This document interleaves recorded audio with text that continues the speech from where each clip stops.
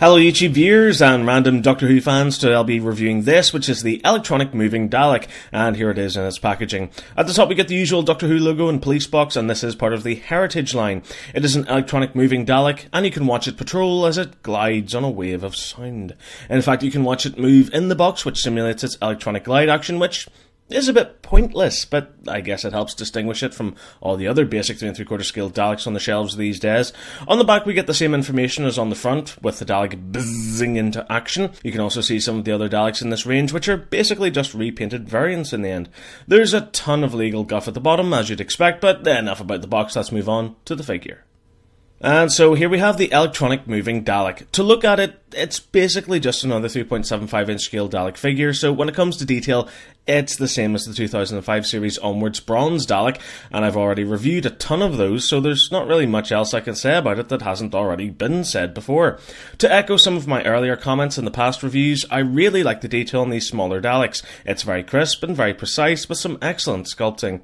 The paint apps have been carefully applied, so each rivet on the slats has been given that touch of silver, for example, while the spheres on the skirt have been given this nice gloss effect, which makes them stand out from the matte black. Minuscule detail has also been applied really well to the dome, with even the lens on the eye stalk being given a tiny circle of blue. So yeah, overall for detail, it looks excellent, but really it's nothing new. Turning to articulation, the dome can do the full 360-degree twist, the eye stalk can fully move up and down, and both the manipulator arm and exterminator gun are on ball joints, allowing them a large range of positions. Again, this is what we've come to expect, but for an electronic Dalek, especially one of this small size, it's nice that its articulation hasn't been restricted as a result. Okay, so on to the main talking point, the electronic movement. On the underside of the Dalek, as you can see, there are no wheels or casters, but there is, however, a ton of legal Orbblochnobith. Instead, we have 6 clusters of bristles, one on each side, which are very reminiscent of a toothbrush. Switching the toy on will cause these tiny bristles to vibrate, and due to their angled position, they will cause the Dalek to move around when it's set on a flat surface. And I've got to admit, I really like this. The bristles make the Dalek move slowly, yet so smoothly, just like how it moves in the show. And as you can see, it will change direction, but only slightly ever so often. What really makes me laugh, though, is that this technology was clearly based on an electric toothbrush. You know those sonic vibration brushes? It's essentially the same thing, and I can't help but wonder if someone in the development room at Character was messing around with one of those toothbrushes one morning and suddenly decided to duct tape it onto the bottom of a Dalek. It's certainly a very inspired idea, don't get me wrong. However, I do have a few issues with it. One, of course, is the fact that it only works on a completely flat surface, so carpets are useless.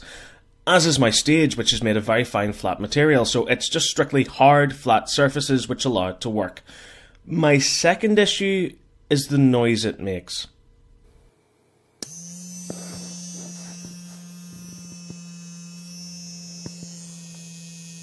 Just listen to that, it's really annoying and grated on me very quickly. It even sounds like an electric toothbrush, or, as others have pointed out, something kept in the bottom drawer of a lady's bedside table. Doing a size comparison, it's very clear that the electronic Dalek has been taken from the same mould as the other basic 3.75 inch scale figures, as it's the exact same size as the other variants which I've picked up.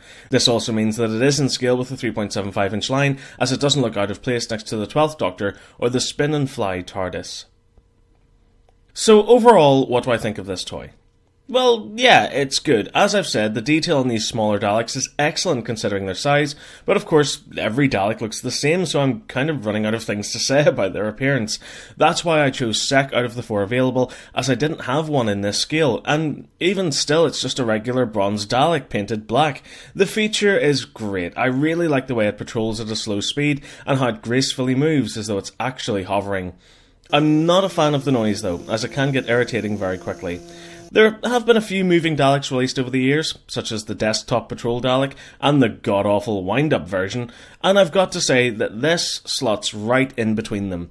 I still prefer the Desktop Patrol version out of them all, but if you want something slightly cheaper, I would have to recommend this electronic version, even though the sound it makes is just as ear-shatteringly dire as the wind-up version. And so that brings us to the end of this review. I really hope you liked it. If you did and you're new to my channel, please hit subscribe for more videos and keep up to date with all my latest news and reviews by liking my Facebook page and following me on Twitter. Thank you so much for watching. Goodbye.